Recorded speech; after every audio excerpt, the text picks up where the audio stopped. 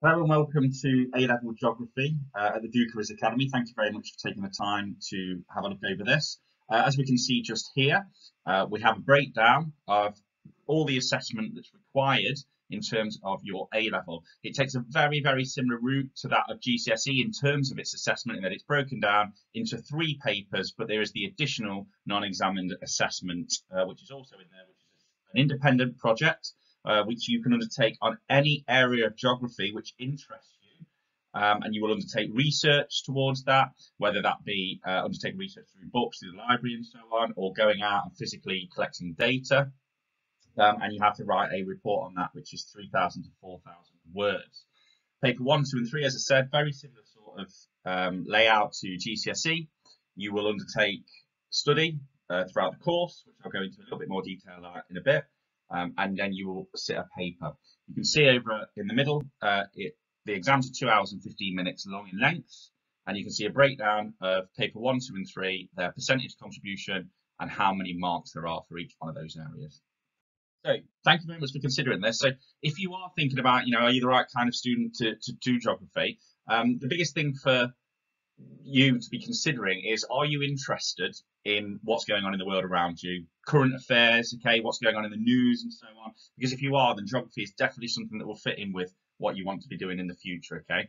You need to be highly motivated, okay, because there'll be a lot of independent study, particularly around that NEA, which I talked about earlier. That is an independent project. It's a bit like a piece of coursework, but it is slightly different to that. You will be required to do a lot of that independent study outside of the classroom, obviously with the support of the teacher.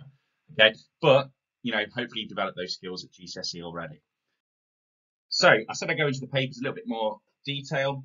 Paper 1 and paper 2 are your kind of core papers that contain the actual topic content, if you like, of geography. So the first topic you look at is tectonic processes and hazards, very similar again from GCSE, but in a bit more depth.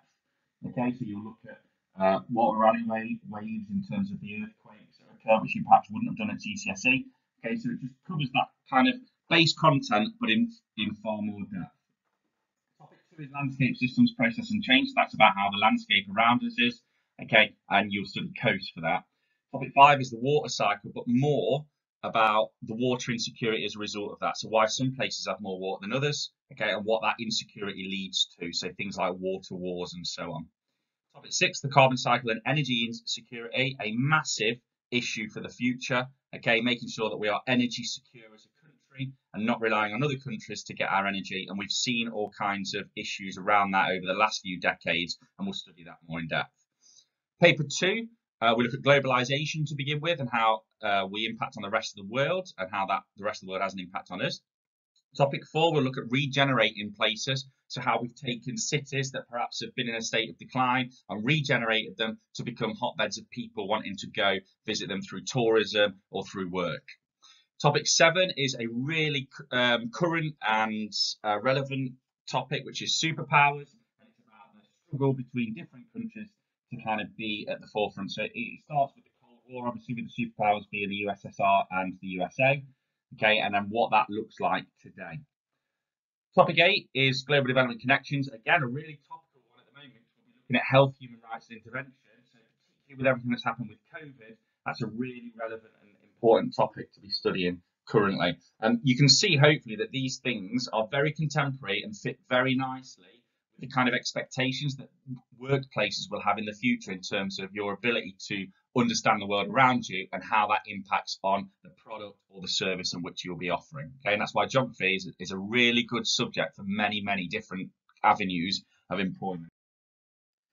Paper 3, okay, is a synoptic paper. So what happens is all of the details from paper 1 and 2 that you've studied will be brought together, okay, and you will have to answer some large questions around the 3 core principles of this: the players, the attitudes and actions of different people, and futures and uncertainties. So you've got to be able to analyse current world situations and think about that moving forward, okay?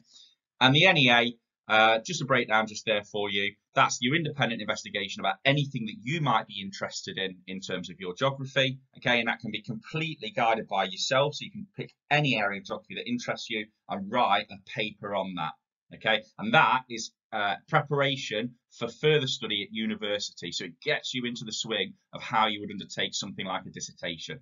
Okay. If you've got any more detail, any more information at all, if you'd like any more information, the website is just there, so you can see the specification in more depth. But please, please get in touch with the school, speak to myself, Mr. Corn, or Miss Robson, and we'll be able to put you in the right, point you in the right direction. Thank you very much for your time.